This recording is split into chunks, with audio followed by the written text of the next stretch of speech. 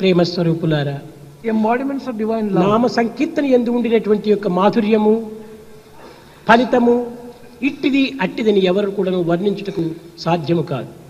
The sweetness and the result in singing నీవు the name of ఎంత the Lord భక్తి cannot be శ్రద్ధతో నీవు described. స్మరిస్తువో అంత భక్తి శ్రద్ధతో దాని ఫలిస్తుంది, దానికి తగినటువంటి యొక్క ఆనందం కూడా అందిస్తుంది. In proportion to your interest and your love, you are going to get the fruits of your తిండికి singing. తగిన రొట్టె, తిండికి తగిన త్రేపు.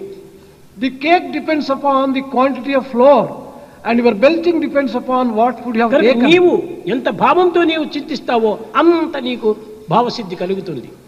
With whatever pure feeling you sing the name of the Lord, your heart also gets purified proportionately. కనుక నామమును అందరు కూడా ఏకంగా ఉచ్చరించడానికి తగిన కృషి చెయ్యాలి. All people should sing the name of the Lord. Eenadu in chorus. ప్రపంచమంతా కూడాను జలము, పంచభూతములు ఉంటున్నాయి.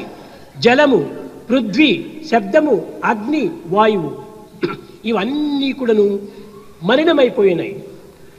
All the five elements, earth, water, air, fire, everything is polluted. పరిశుద్ధమైన జలము చిక్కటం లేదు, It is difficult to get pure పరిశుద్ధమైన water, గాలి లేదు, pure air either, పరిశుద్ధమైన శబ్దము లేదు, pure sound, పరిశుద్ధమైన భూమి లేదు, pure earth.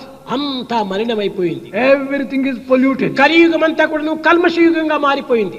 Kali has become a polluted age. దీన్ని పవిత్రముగా ఉంచాలంటే If you want to purify it, భగవత్ నామస్మరణే దీనికి ఆధారం. singing the name of the Lord alone is the right royal path and the only way.